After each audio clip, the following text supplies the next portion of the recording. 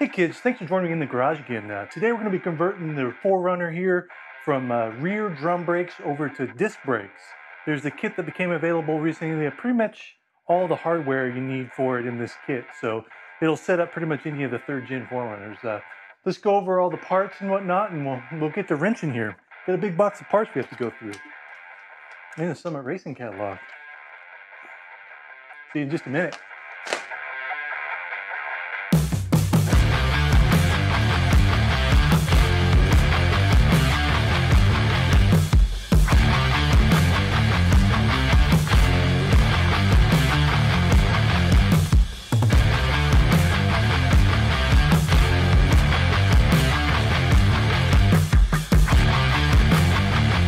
As you can see here, I've got everything laid out for this rear axle disc brake conversion. And so you've got, the brackets that hold the calipers, and then some spacers that kind of space them a little bit so that they fit over the disc brake properly. And then you also, with my kit, you can choose optionally to get some hard lines to replace your factory ones. Ultimately, my goal is to be able to potentially convert back to this, although doing the parking brake conversion as well, it excludes that essentially. But as you'll see, you can get a factory replacement for the parking brake line. So comes with all the hardware you need.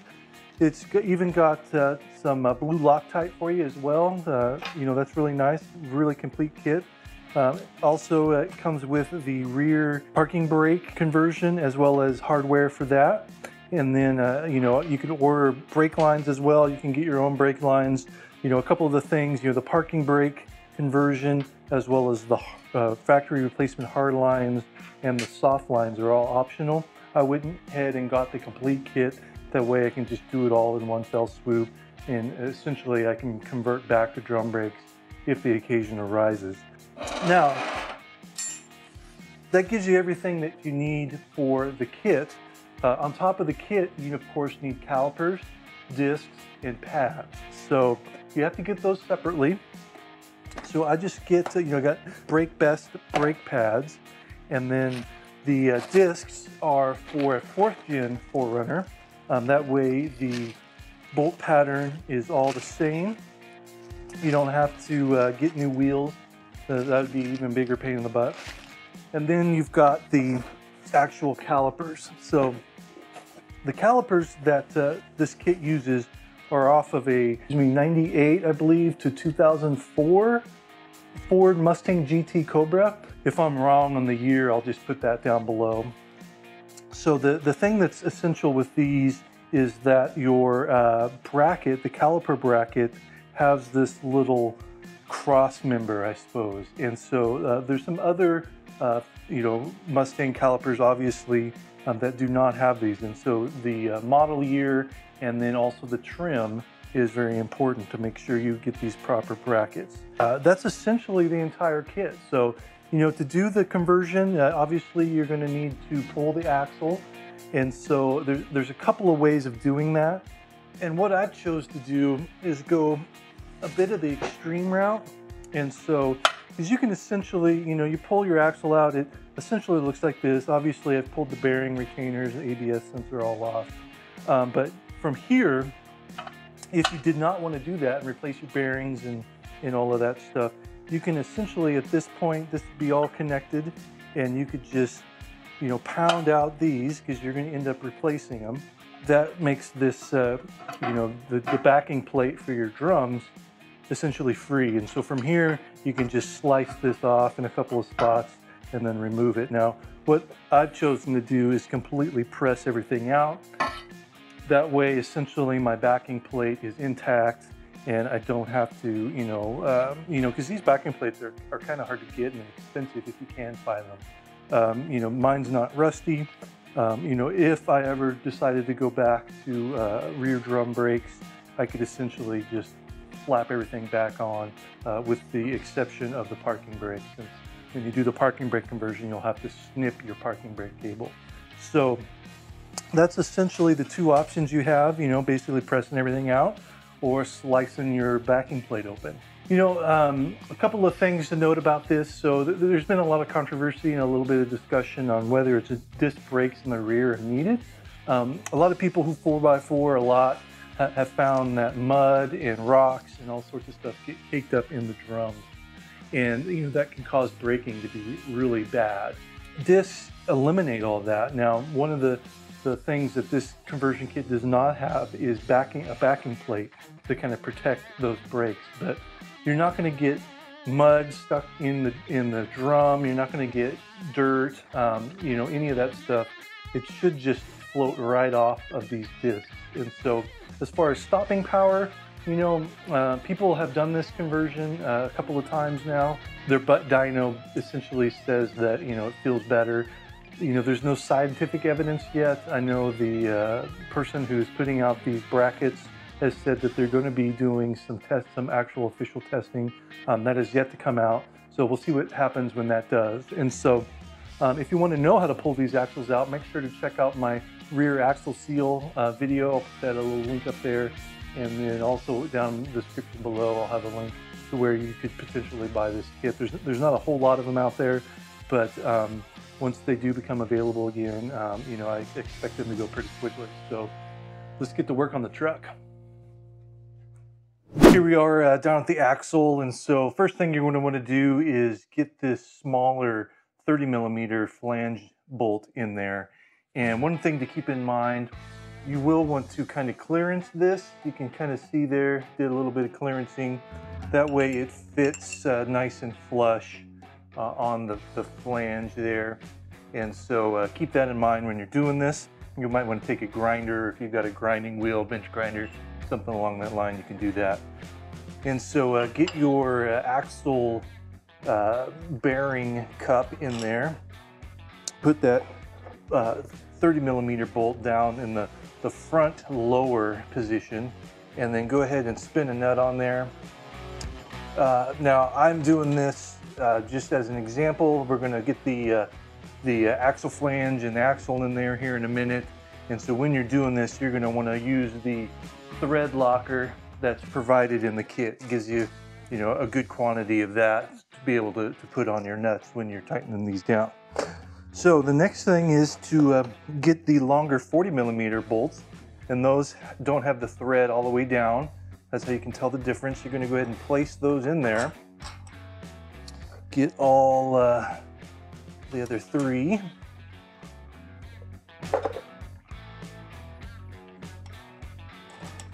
And then once you've got those three in there, the next thing you're going to want to do is put your washers on there. This will help the conversion brackets sit flat on the back of the axle flange there. And so next is to get your conversion bracket. And then that goes on. Basically, you've got the three holes here, and they'll kind of fit over your ABS sensor. So you'll just kind of make sure you got it oriented in the right position there. Slide that slowly over those bolts. Make sure they're all in there. And then get your bolts on the back side. This point again, I'm doing this as an example without the axle in there. At this point, you'd want to go ahead and put some thread locker on there before you tighten these down. So we'll get these nuts on real quick. These are 14mm nuts. There we are. And before you get them all tightened down, you're going to want to kind of pull the conversion bracket up and to the back in kind of a diagonal. That way you give yourself a little more clearance. We're going to be bolting the calipers onto these two holes, and that'll give you a little more clearance. So what I'm doing here is I'm just pushing on the bottom one and the upper one, and then just going to hand tighten these to get it kind of locked in place. And then I'll get a wrench on it. All right, now like I said, I don't have thread lockers on these. At this point, I'm gonna get the axle flange in here. I'm gonna get thread locker on that, and then these get torqued to 48 foot-pounds. So to do that, we'll have a little bit of video magic here. So 3, 2, 1, and there we go. Now everything's torqued down. I got thread locker on these, torqued down to 48 foot-pounds. And so that's the bracket and the axle all installed. Next thing is to get the actual caliper bracket installed on this conversion bracket. So what you end up doing here is this spacer goes on the inside, and then these larger bolts, M14 bolts, go in from behind, and then your caliper bracket then, you know, fits like this. Before we get that on though, we want to put the actual brake rotor on. That way we can then get everything torqued down for the spacer and the caliper bracket. So we'll put our disc on here now, and I'm going to use a couple of lug nuts here to kind of keep it in position. So again, that spacer is between the brake rotor and the conversion bracket. Then we'll set this in here and start getting it screwed down. You also want to use thread locker on these bolts.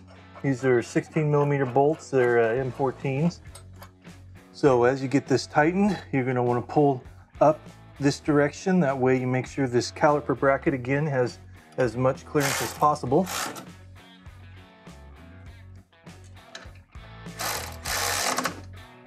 And then once again, you know, I'm just doing this to show you exactly how this gets put together, but you'll want to put thread locker on these two bolts back here, and then those get torqued to 85 foot-pounds. So I'm going to get that done now, and then we'll put the actual caliper and brake pads on.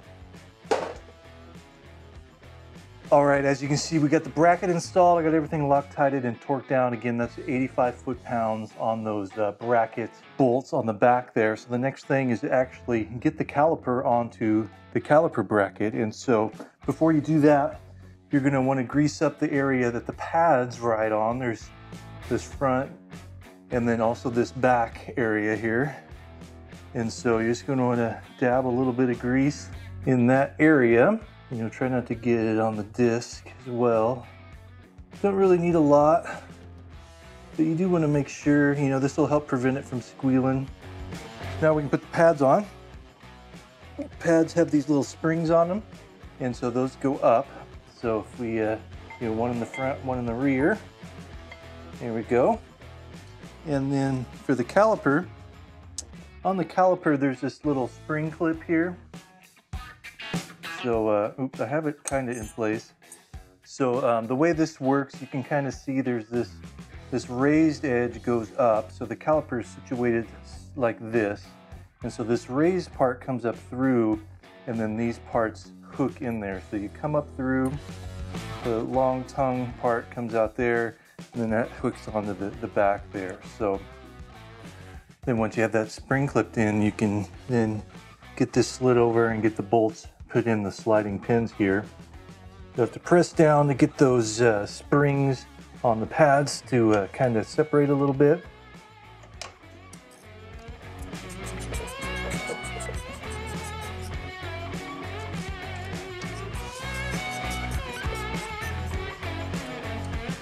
These two sliding pin bolts get torqued down to 23 foot-pounds, and then you're all set. Next thing we got to do is get the brake lines on, and so we'll go under the truck now and get those done. All right, the brake lines here. We've got, you know, I've already taken off one clip when I was pulling the axles out. There's another clip here, a clip here, and again, I've taken this one out, but there's also a clip right here. We need to get those removed to start getting these brake lines out.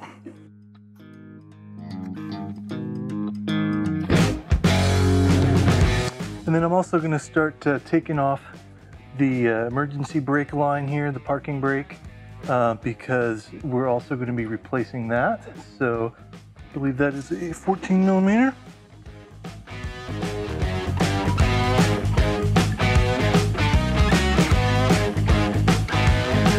All right, now we've got these brake lines. Next thing is to get your, and you're probably not going to be able to see that with the track bar in here, or the panhard, and these are 10mm flare nuts, just like on the ends that go into the old brake cylinders.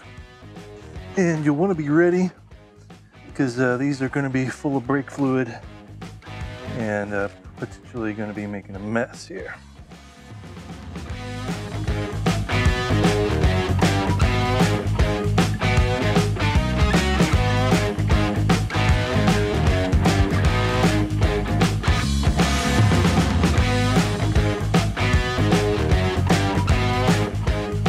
And then I've got a little plug here. Should at least stem the flow some. Get this other side off.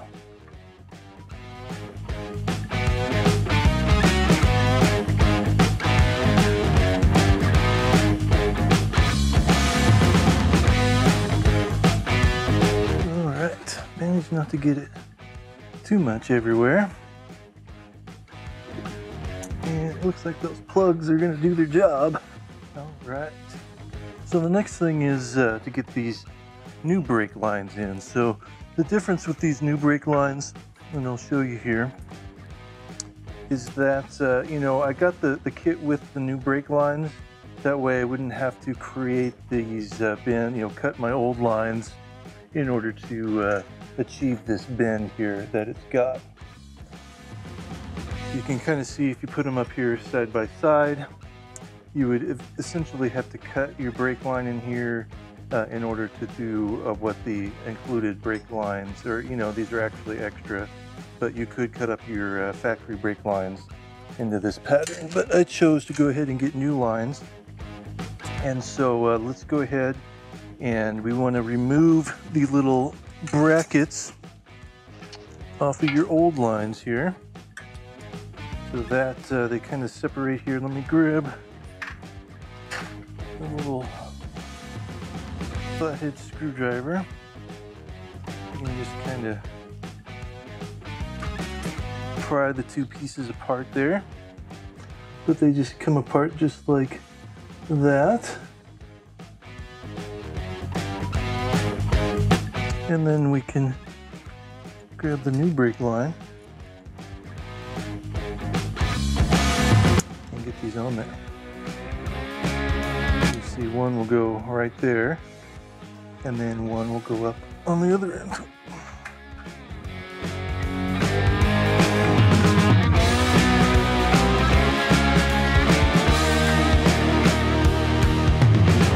All right, now we can go ahead and get this in here back in place. So looks like I'm seeping some more brake fluid here.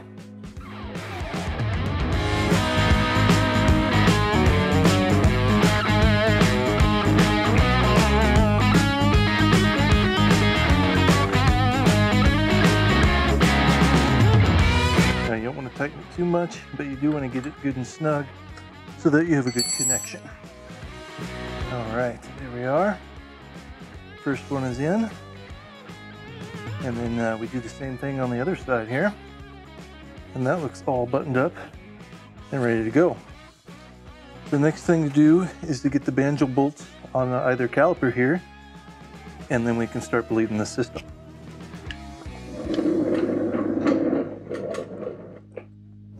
Back over the brake caliper, last thing to do is get the brake line in, and then the Banjo bolt. Now, I've actually had to come and order these. The calipers did not come with these, and so these are a BrakeBest part. Part number is H9479-2, and so these will fit the Mustang calipers. They're a M10 size bolt with a 1.5 thread pitch. Let's pull those out. And so these Banjo bolts come with little copper washers. And just to note, the kit actually comes with four copper washers, 2 for each side, but this Banjo bolt will come with those. So the assumption is that you get a pair of used calipers, you know, maybe from a junkyard. So the Banjo bolt ends up coming with that. Like I said, these replacements, these are power stops. You'll see in the description, the part number. They did not come with a Banjo bolt. So pretty simple here. Get your brake line, put one of these washers on, put it through the brake line, and then put your other washer on the other side. And how this is going to go is the brake line is going to kind of go off in an angle up, because the hard line, as you can see, is just going to sit right there to where you can get this soft line onto it. So let's get this down, get it screwed on here real quick. So you can see now, you know, this will just go right down onto that hard line. So the torque specs for this Banjo bolt is 29 foot-pounds, a 10mm nut.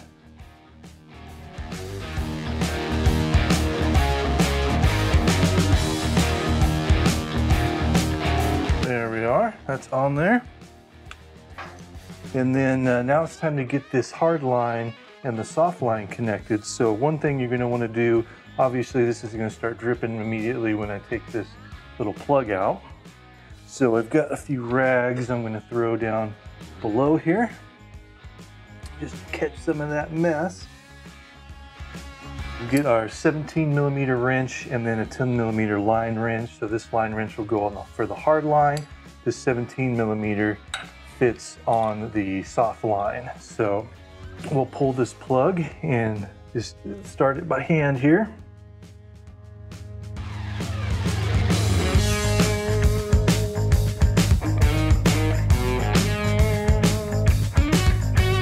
And get your 17mm wrench and your line wrench on it.